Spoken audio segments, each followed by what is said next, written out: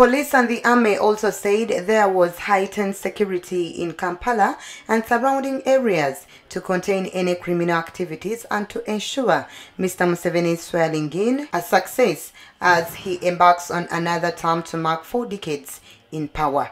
Relatedly, police spokesperson Mr. Fred Enanga said the force had taken a deliberate decision to enhance their enforcement measures of motorists outside the essential category who fail to comply with curfew hours. Additional sanctions will include arrests, fines, and penalties irrespective of whether you are a driver, rider, passenger, or occupant. Enanga said in a statement issued Tuesday afternoon that all proprietors of fuel stations who continue to park motor vehicles and motorcycles will be subjected to further investigations on parking authorizations as they arrange to impound all motor vehicles and motorcycles parked at respective fuel stations.